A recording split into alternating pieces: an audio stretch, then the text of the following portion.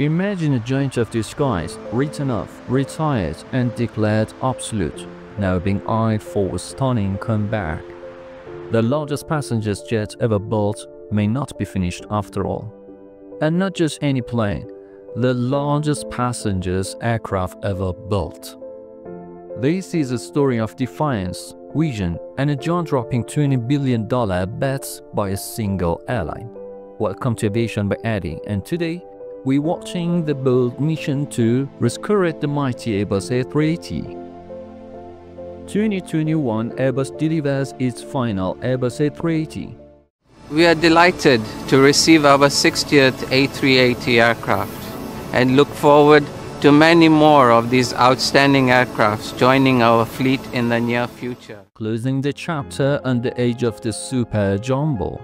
For most airlines, that moment was a sigh of relief. The aircraft was too big, too expensive, and seemingly out of step with the future of aviation. But one airline saw something different. While others cut their losses, Emirates doubled down. Today, Emirates operates more than 100 Airbus A380s, more than all other airlines combined. And that's not just a fluke. It's part of a strategy that rewriting what the Airbus A380 means for global aviation. And behind it all is one man, Sir Tim Clark, Emirates president and Airbus A380 most relentless advocate. Tim Clark didn't just ask Airbus to fix a few things. He dropped a bombshell proposal on their desk. Let's build a brand new Airbus A380, a next generation version, the Airbus A380 NEO. I've got a design in front of Airbus that shows how they could build a new one that's 25% cheaper to run, for more fuel efficient, Clark said in an interview with Executive Traveler. When Airbus came back with the estimated development cost, a whopping $20 billion, Clark's response was simple: if you build them, we will buy them. No hesitation, no counter, just commitment. But to understand why this matters, we need to understand why the original Airbus A380 fell. Albeit we made a video about that, but let's talk about it short.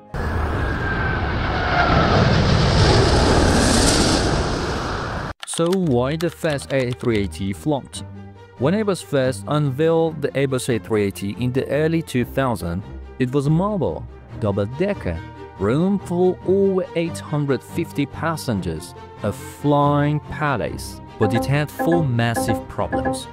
1. It was heavy, maximum takeoff weight over 1.2 million pounds.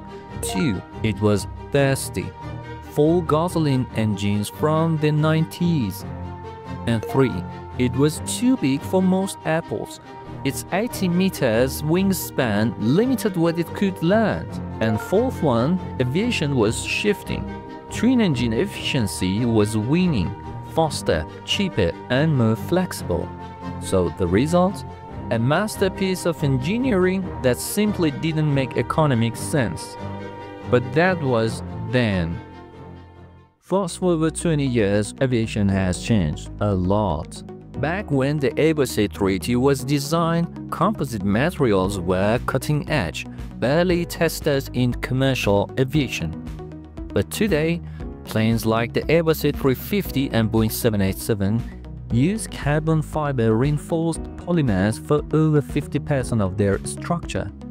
They are stronger, lighter, and resist fatigue like nothing before. That's the core of Clark's vision. A redesigned Airbus A380, the NEO, with 1. Smaller vertical stabilizer for reduced drag. 2. Aerodynamically improved wings. 3. Folding wingtips like the 777X. And 4th one, extensive use of composite throughout the airframes. All of it aimed at cutting weight and boosting efficiency. But the real game changer? The engines. Why don't we see many 4-engines aircraft anymore? Simple, fuel economics. The original Airbus A380 ran on engines built with the 1990s tech. the Rolls-Royce Trent 900 or the GP7000 from the engine alliance. They were powerful but inefficient by today's standards. Enter the Rolls-Royce UltraFan, a jet engine that's not just an upgrade, it's a reimagining. This is a revolution in power, Clark said. And he's not exaggerating. 140-inch fan diameter, one of the biggest ever built. Composite blades, lighter and stronger. Geared turbofan design, optimize each stage of the engine. 100% SAF compatible, sustainable aviation fuel, zero compromise. And a variable pitch fan system for top performance at all flight phases. UltraFan promises 20 to 25% fuel saving over the current Airbus A380 engines, combined with the redesigned A-frame. We're talking efficiency that rivals twin-engine jets, but with way more seats.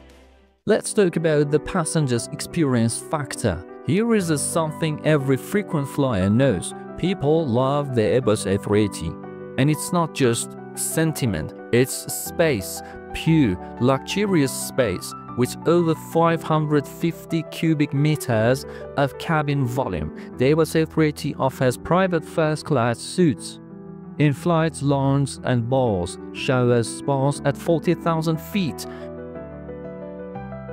and a whisper quiet ride thanks to its mass and altitude stability. In the post-COVID world, people care more about space, privacy, and comfort than ever before. And Emirates has mastered this. Their Airbus A380s don't just transport passengers, they sell an experience.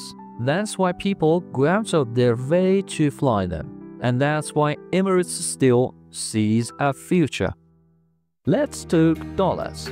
The original Airbus A380 struggled because its unit economics were brutal. The last models sold for $445 million each, and you needed to pack them full every time to make them viable. But Emirates made it work. In 2023, they flew more than 100 daily Airbus A380 flights to over 40 destinations. Their high-density two-class layout fits up to 615 passengers, helping them hit competitive seat-mile cost. Now imagine 25% less fuel, lower maintenance from composite structures, folding wings for more airport flexibility, premium pricing from unmatched passengers' experience. Suddenly, the mass starts to roar, especially for high-density international routes. Here is what most people forget. Emirates is already all in. They've invested in Airbus A380 specific hangars, stockpiles of spare parts, flight simulator training programs, and airport gates built just for their aircraft. They can't pivot easily, so their smartest move? Make the Airbus A380 future-proof. But does the world still need it? Here is the big question. Do we still need an aircraft this massive? Aviation has trended towards smaller planes flying more often, more flexible, less risky. But that model is hitting a wall. Major airports like Heathrow, JF Kennedy, and Narita are slot constrained. No more rooms to add flights. The only way to grow? Fly bigger planes. And on these ultra-high demand routes, a modernized Airbus A380 could be exactly what's needed. Let's flip the script. Could a bigger plane actually be greener? The answer, yes, under the right conditions. A fully loaded Airbus A380 NEO with the cutting-edge engines and sustainable fuel could match, or even beat, the passage emissions of smaller jets. Fewer flights, more passengers moved per trip, less congestion. And with the UltraFan SAF compatibility and potential upgrades like electric taxiing, more efficient APUs, lighter cabin materials, and advanced winglets, the environmental case starts looking surprisingly strong. So, why isn't Airbus building it yet? Because restarting the Airbus A380 isn't flipping a switch. The production line is gone, engineering teams are reassigned, suppliers have moved on, certification would need a full reset, That's why Airbus estimates 15 to 20 billion euros just to restart the program.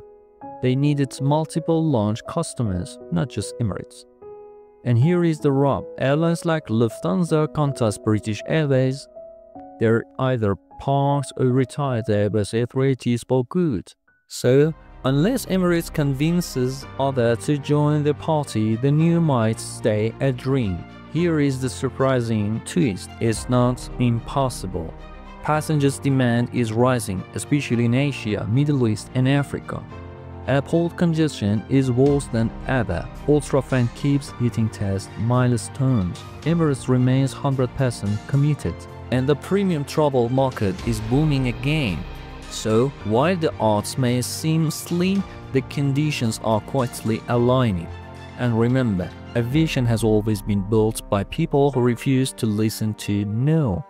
The Wright brothers, Boeing and the 747, Airbus and the original Airbus A380, and now maybe Tim Clark will join that list. His offer still stands. If you build them, we will buy them. So, what do you think? Should Airbus bring back the Airbus A380 for a new generation? Or should these gentle giants stay grounded in the past? Let me know in the comments, and if you enjoyed this video, don't forget to like, subscribe and hit the bell.